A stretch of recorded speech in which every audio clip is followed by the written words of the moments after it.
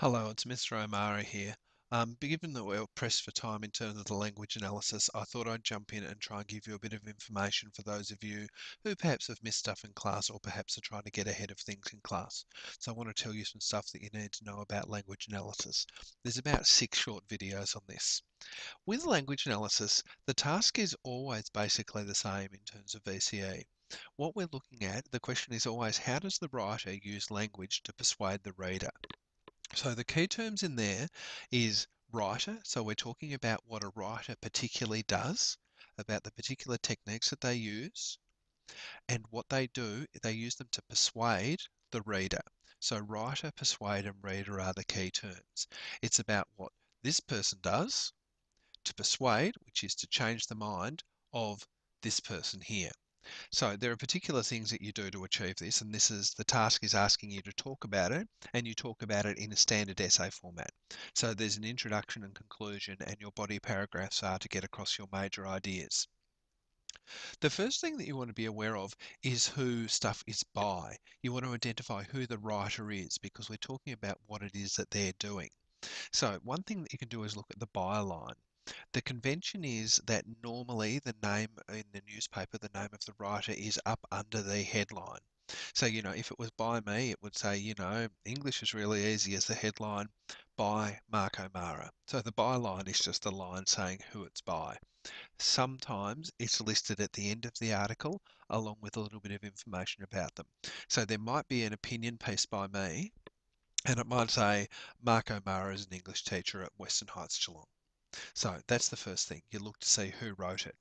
Sometimes there is no byline for an editorial. It doesn't say who it's by at the top or the bottom.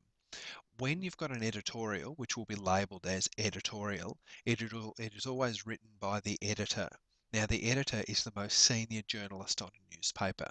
They're not a person who goes through picking up typos. They're not even somebody who goes through improving how things read, although editors do those jobs. But the editor is the senior journalist, the one who speaks for the newspaper or the publication. The next thing you want to establish is what is the issue that your particular article is talking about.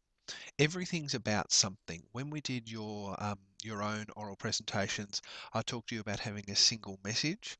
Well, most articles, most of these texts, in fact, I would say all of them will be about a particular issue. And you'll have to read through it to get a sense of what that issue is. Once you know what the issue is, you're looking for the contention. Because if you're looking to persuade somebody, you're looking to persuade them of a particular thing.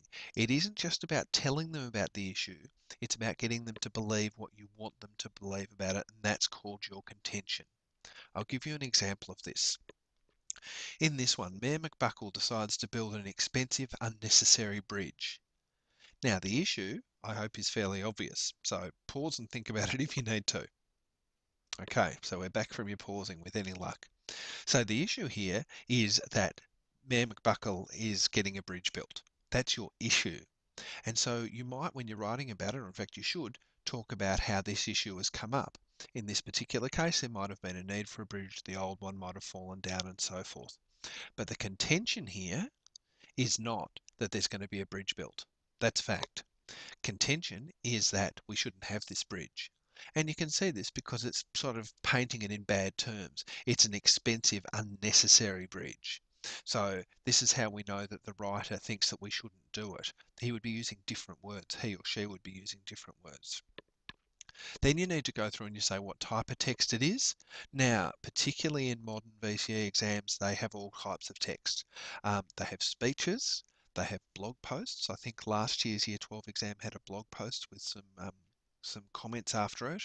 And traditionally, we've had articles and editorials. Now, an editorial is just an article that is written by the editor. So, or the editor, I should say. So they're the things that you should identify first up, and you definitely should read the article start to finish. Don't even try to answer these questions until you've actually fully read the article. And I'm going to come back shortly in another video and talk to you about contention.